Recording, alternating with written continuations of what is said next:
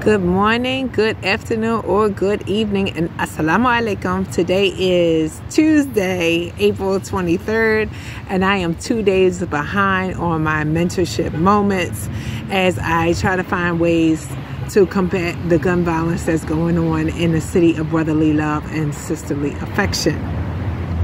Today, I want to talk about a really deep topic. I want to talk about ownership.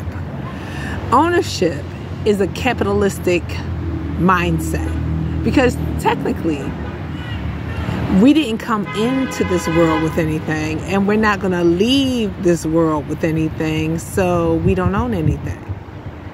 Ownership is temporary, and that's mind-blowing for me, because in capitalism, you want to own things. That's the whole objective, so that you control the asset.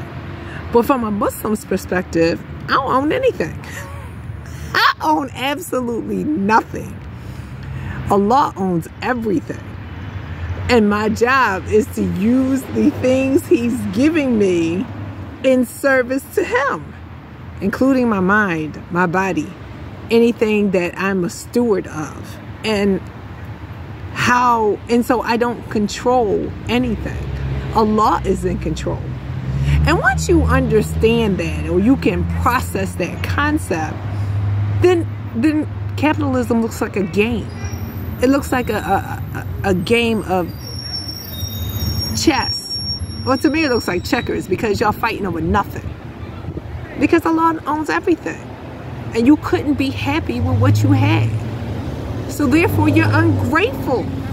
And so, I really needed to talk about that concept so that people understand this gun violence is dumb.